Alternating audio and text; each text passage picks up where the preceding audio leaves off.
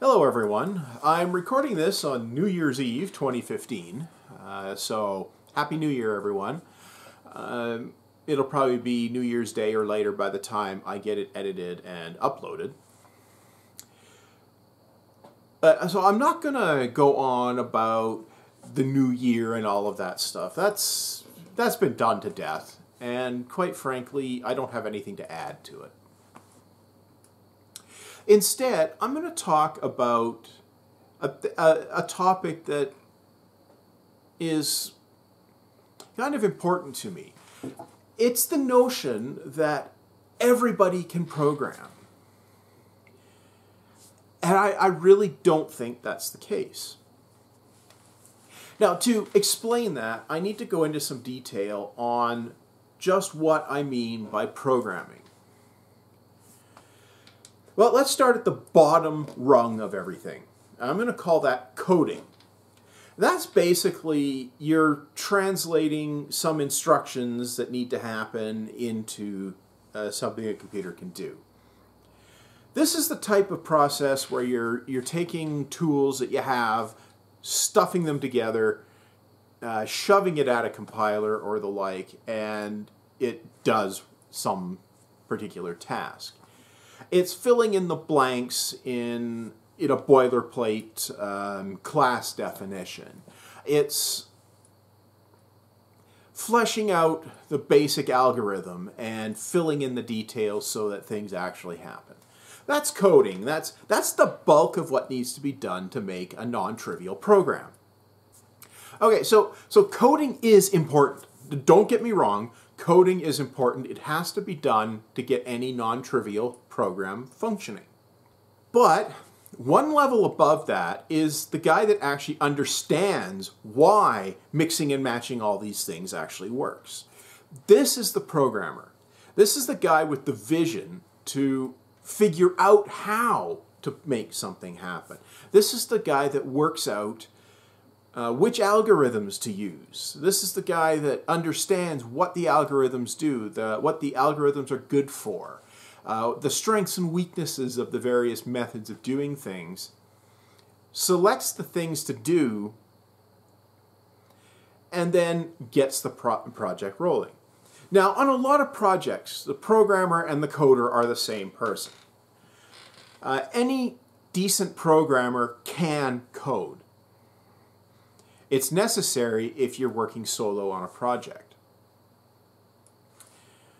But it's not true that any competent coder can program.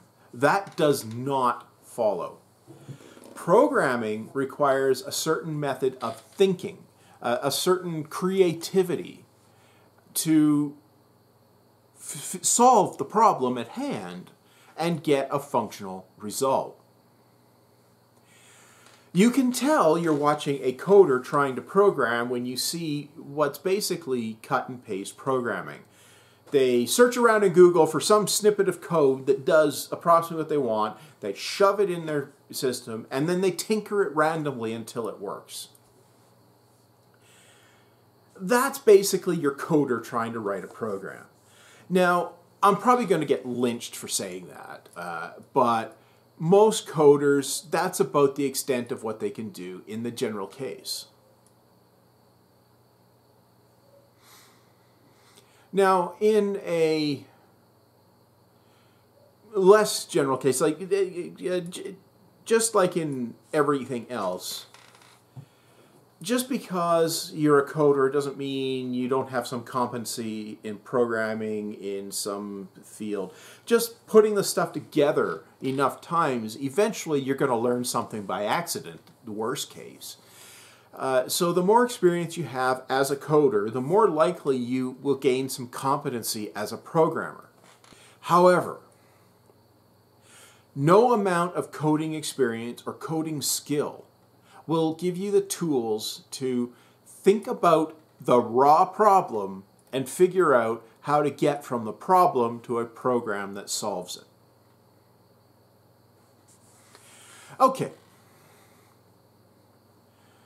So my assertion is that programming requires some level of creativity.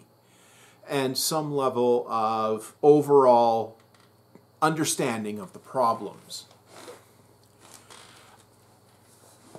Now, you might be thinking, well, why can't someone be taught that?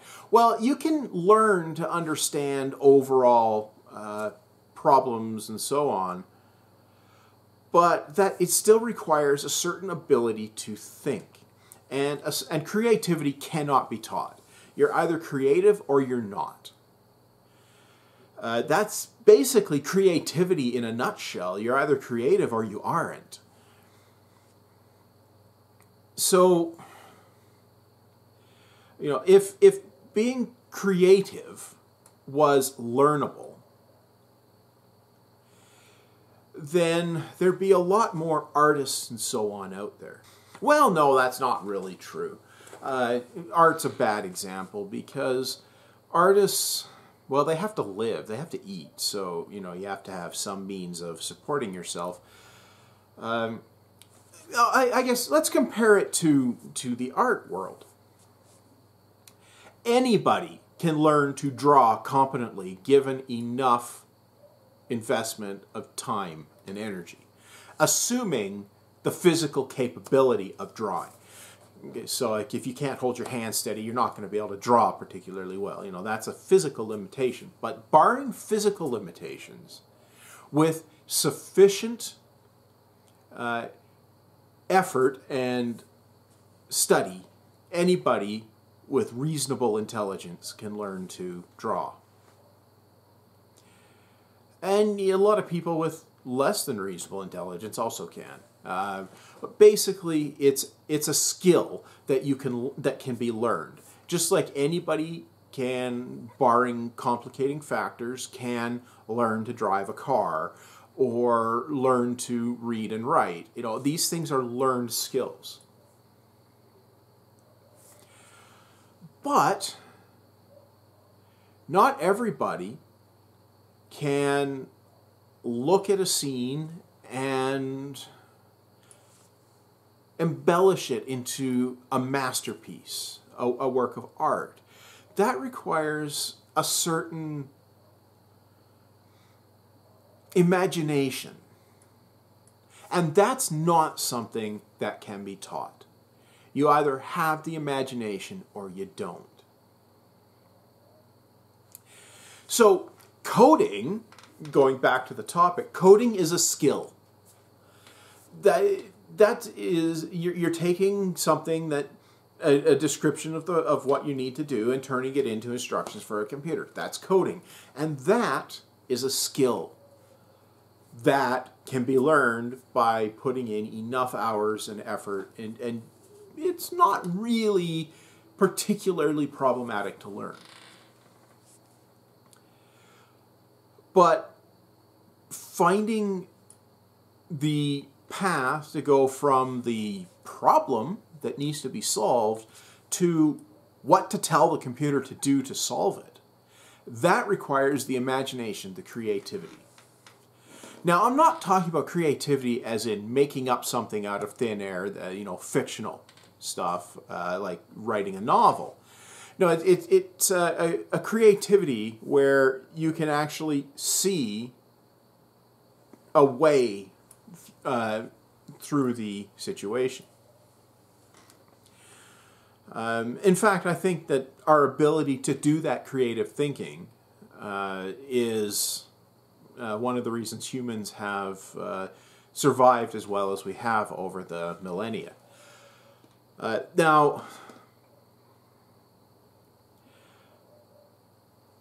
you might be thinking, why can't then an artist who's clearly a creative person, why can't that artist pick up programming and do well at that? Well, maybe he can. Maybe he can. Maybe it's just a lack of interest. But there's different types of creativity, different types of thinking. And computer programming requires a certain type of precision of thought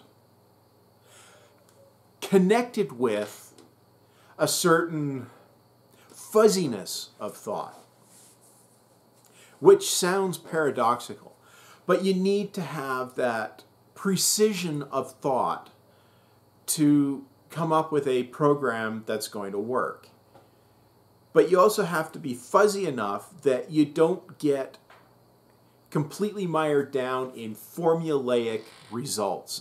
And this is where teaching programming has been going wrong lately in the educational institutions.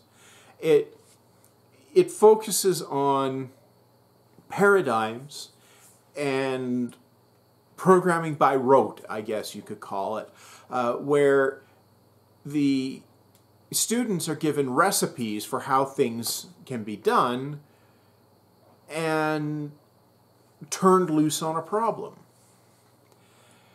The problem with that is most recipes, yeah, they're great for the thing that they are designed for. A recipe works well when you have the ingredients that the recipe demands. And the result that you want is what the recipe produces. But what do you do when the ingredients you have are slightly different, but you need the same result? Or what if you have the same ingredients, but you need a slightly different result? Well, now what do you do? This is where the creativity aspect comes in. Personally, as a programmer, I've encountered many situations where I have a set of conditions that I need to turn into a result, and that result is very similar to another result I dealt with previously, or the conditions coming in are very similar. And I could see easily that a particular recipe was almost what I needed, and then I could tune that recipe to give me what I needed.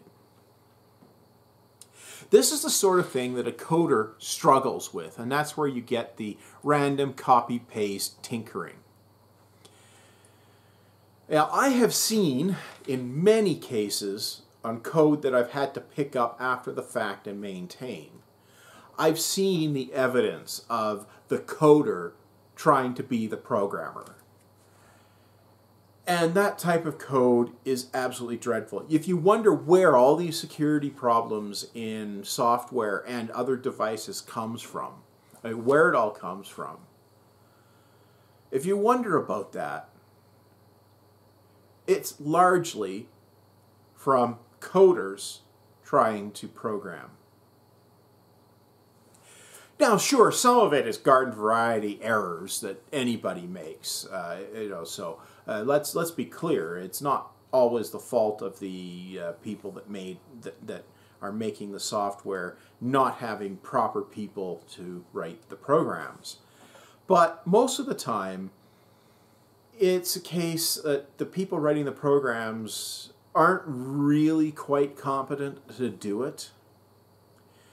It's not necessarily their fault, but they're in a situation where they have to write a program and they don't really know what they're doing.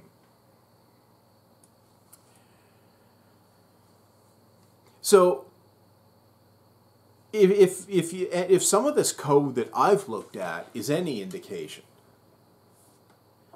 there are a lot of programmers out there, so-called programmers, that have no business using the title. At best, they're coders. Some of the code I've had to untangle was clearly copy-paste, random mutate until it works code. And it's not efficient, for one, and two, it's not maintainable, and three, it'll have weird corner cases and things like that where it breaks. And then the next guy along copy-paste something on top of that to fix that, and next thing you know, you've got stacks and stacks and stacks and stacks of this, level by level by level. And by the time it needs to do anything, it has to run through 30 or 40 or 50 levels of code that's all protecting the level below it from a problem in that level. And and there is also why software is so slow on massively fast machines. And that's also why software is so big to do so little these days. So back to my original point, can anybody learn to program? No. There's a certain mode of thought that you need to have to do it well. Should everybody be taught to program? No.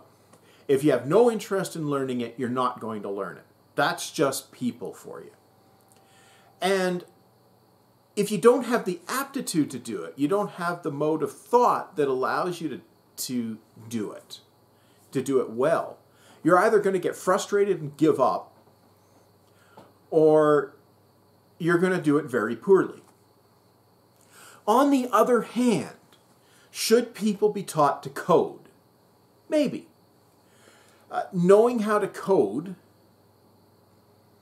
might give people a better idea how to run their computers, so they'll have less trouble when the computer puts up a message and asks them a question they don't understand.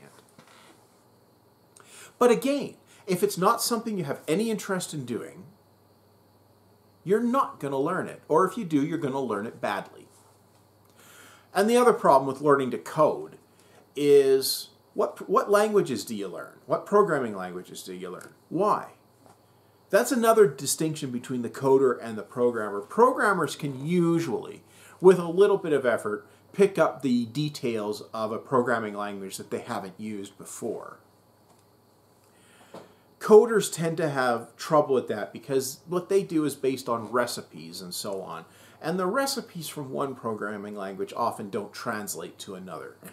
So, programmers tend to have more flexibility as well. And that comes from the creative precision of thought thing I was talking about before.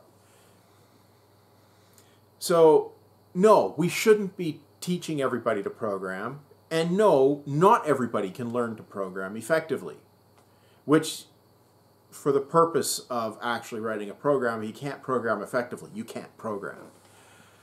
And, we shouldn't be trying to force people into this notion that they should be able to program their computer.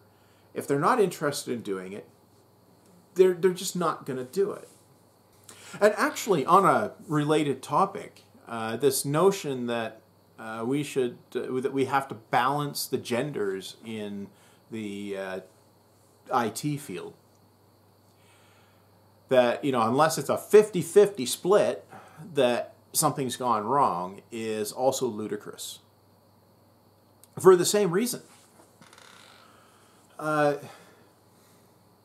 Sure, we shouldn't be putting up artificial barriers for women or men to get into, programming or coding or network administration or any of those fields. But we shouldn't be forcing them in that direction either, especially if they don't want to go there. So, hey, it's the same thing. If you don't want to learn it, you're not going to. And if you don't have the aptitude, you're not going to learn it well if you learn it at all. Now, I should be clear. Aptitude here means the creativity, the necessary correct mode of thinking, the creativity. And I should also be clear that it's not a black and white thing. There's no black and white cutoff, like where on this side you can you have the right thought processes to do it, and this side you don't. It's a continuum. And you can be a brilliant programmer and suck at a particular kind of programming. And you can be a lousy programmer but be a genius at a particular kind. So let's be clear, it's not a cut and dried thing. But talking about it in generalities, nice. Talking about it in general. Not everybody can program. Not everybody should learn to program. But if you want to learn, go for it. I'm all for that. If you want to try it, go for it. The worst that can happen is you'll be lousy at it, and you can go and learn something else. But maybe it pays off. So if you want to try it, go for it. Odds are, if you want to try it, you'll probably do reasonably well at it. If you don't want to try it, you won't do well at it. So there you go. Anyway, that's my rant on the subject for this time around. So happy 2016, everybody. Thanks for watching.